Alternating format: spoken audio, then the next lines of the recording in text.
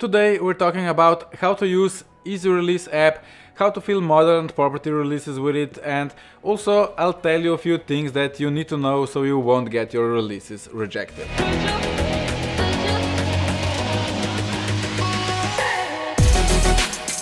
Hey guys, welcome back to the channel.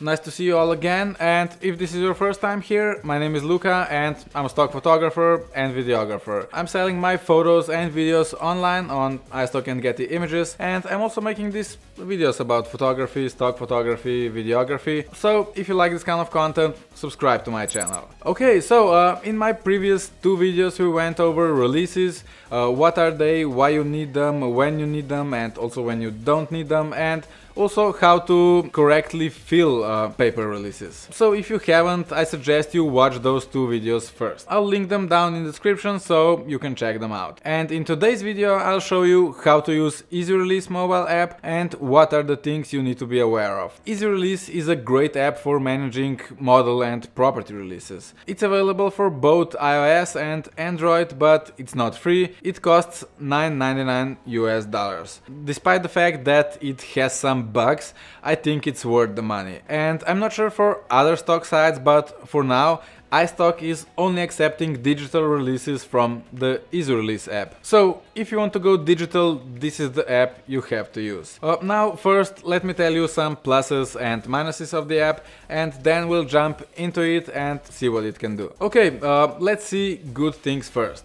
First thing is that you won't have to bring papers with you. All you need is a phone or a tablet. So you don't have to worry if you have enough model and property releases with you. Second thing, you only enter a photographer's profile in the app once and then you don't have to do it ever again. Third thing, if you're shooting the same models a lot, all the models info is saved into the app, so next time when you're shooting with the same model you won't have to enter all those information again, which is a huge time saver, especially if you have more models on the shoot. Fourth thing, you can send releases together with a photo of the model to your email and you don't have any additional work with it, like you have with paper ones where you need to find model's picture and add that to model release in Photoshop. Another thing, the app offers releases in several different languages and you can also modify the text on the release, but for stock photography the standard one includes all the necessary fields and information,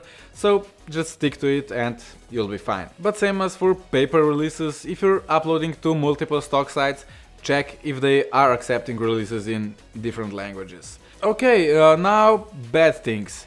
As I mentioned before, it's not free, but you pay that once and that's it. I think the price is okay for the value it provides. Next thing is that it can be quite buggy. If you check the review section, you'll see a lot of people complaining about it. And yes, I've had problems with it, my brother also, and a lot of others. Sometimes it crashes, sometimes the releases will be gone after the model signs if you have iCloud sync turned on, sometimes it won't attach models' images, and so on. And that's why the one thing that I always do after a model signs the release, I send the release to my email and check if everything's okay. And I do that before models go home so I can fill the release again if something goes wrong. Yeah, that's pretty much it. So let's just jump into the app so I can tell you what you need to know. Okay, first thing, when you download an app and before you start creating releases, you have to change some things in settings. So let's just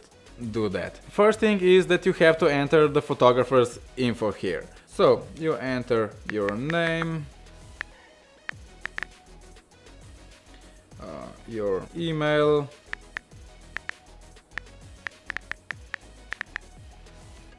and of course signature.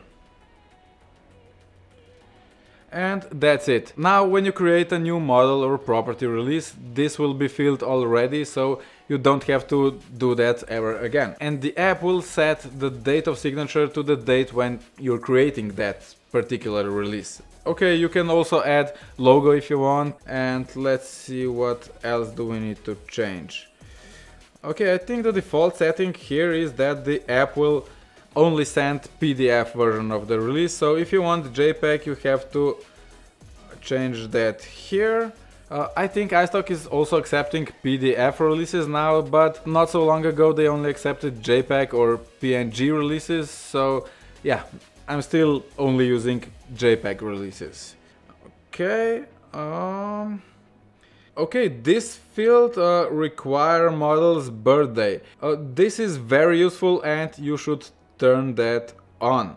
And let me tell you why. Once I gave my phone to the model and asked, hey, can you fill the release for me, please? Of course, all good, but when I was uploading, I realized that there was no birth date on the release. It only said adult. And iStock requires a date of birth, so yeah, you can just delete a release like that. But when you have this require model birth date on, then there's no adult or minor option when you're filling the release, and that's it. Also, this option delete sent releases after 30 days is on by default, but I like to turn that off so I have all the releases in the app. Also, if the app deletes model releases, then you don't have the model's information in the app anymore, so you'll have to fill in all that info again on your next shoot. Okay, this use iCloud option, I noticed that this option is causing problems like deleting model releases that you just created sometimes, so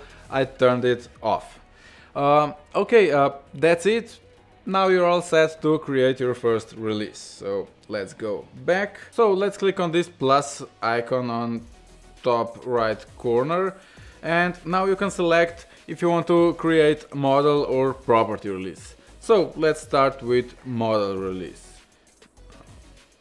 Okay, shoot name is optional, but I always include that. It's also very useful if you have more models on the same shoot, so you don't have to enter this info again. You can simply select from the list of the existing shoots. I always include the date of the shoot in the description field, otherwise you won't be able to find this exact shoot between 15 business shoots, for example. So yeah, let's say today is 2021, July 2nd, and we're shooting business. Okay, I'm not sure what this shoot reference ID is, so yeah, let's just move on. Next, shoot location. You can enter location here, or you can click this arrow button down here and the app will fill this info for you. That's it. Next. So shoot date is a mandatory field, so you have to select something, or you can just click on this today button down here. Okay, now we came to the model's information. Model name is required, so let's say I'm the model, so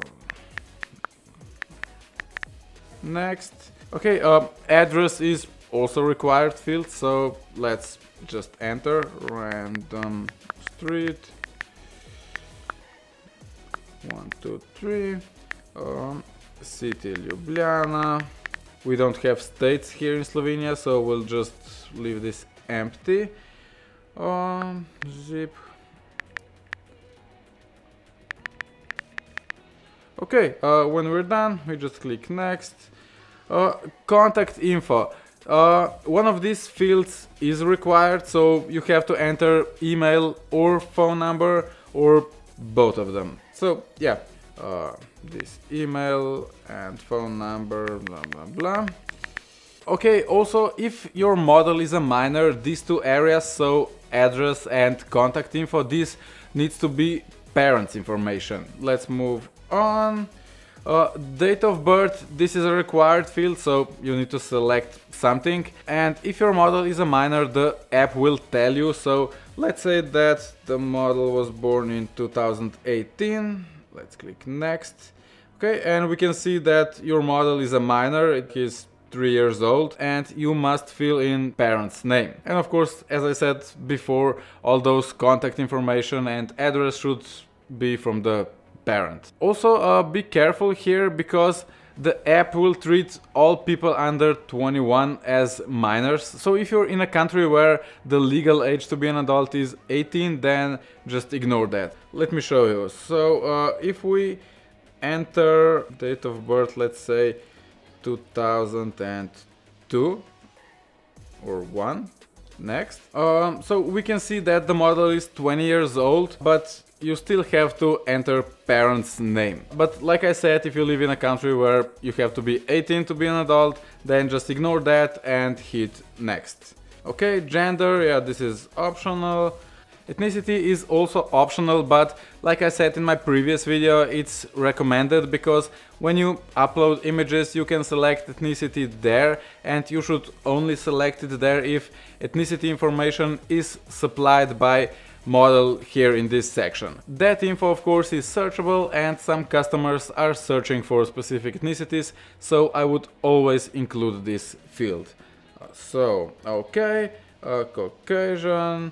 Next step is photo of the model. So visual reference is necessary, so the best way is just to take photo of your model and that's it. So yeah, let's just do this. Okay, use photo and that's it. Okay, witness area here. Also, that's an optional field on iStock, but it's always good to have someone who was there and can confirm that the model signed the release and agreed on everything. Let's enter witness name. Let's say my brother was witness. Okay, next, and we're done. So now the last thing that we need are signatures. So let's go down here and we can see that we don't have signatures yet. So we can click here and yeah, so here's the text what model is signing, and when we scroll down we can click agree and add the signature here, done. Same for witness. Okay, agree, and that's it. Okay, now we have a release created, so we need to somehow transfer it to your computer. So we can send it by email. We can click here, ready to send. Okay, send to email, and we can select if we want to send the release to us or the model, or both. Okay, so let's say you. Okay, and that's it. And now let's see the process of creating a release when you already have a model in your database. So again, let's click on this plus button here and select model release. And let's say we already entered at least one release for this shoot we're just having. So we can select shoot info from the list. Okay, let's select this business that we created before. And we're redirected directly to the model section. Otherwise, you'll just have to enter those shoot details first. So if we have a model in our database already, we can just click here, select from the list and select the model. Okay, and that's it. Now we just need to enter witness information, or we can also select witness from the list if we used that witness before. So let's say we did. Okay, Yaka, bam, and that's it. Really simple. Now we just need signatures and we're done. So let's do that again. Scroll down. One signature, witness, agree. Okay, and that's it. Now let's also create a property release. Pretty much same thing, we just click on this plus icon and select property release. Okay, again, shoot information optional, so we can select from the list. Let's say we're creating a property release for that same business shoot. Okay, property description, here you can enter an office, an apartment, or if you're creating a release for an image, for example, you can type in image of Dubai on the wall or something. Let's just do that actually, image of Dubai on the wall. Okay, let's hit next. And if the property is an office or house or a bar, then you need to enter this address information here. But let's say I'm creating a release for that image I was talking about. So it's this image. we can leave this blank. And next, we need an image of this property, so we'll just take a photo, use photo. This image of the property is optional, but I always like to include that. Okay, okay, next we have ownership information. So you have to select one of these three options, so individual, corporation or representative. So I'm an individual, so let's click next. You have to enter owner's name, next, and of course contact information. So, email and phone number. Okay, and then we have witness information, which is again optional. And if the owner is not an individual, so yeah, let's go back and select let's say representative. Okay, now we have again owner's name, but it's not actually owner's name, but here you'll actually enter the name of the person who is signing the release.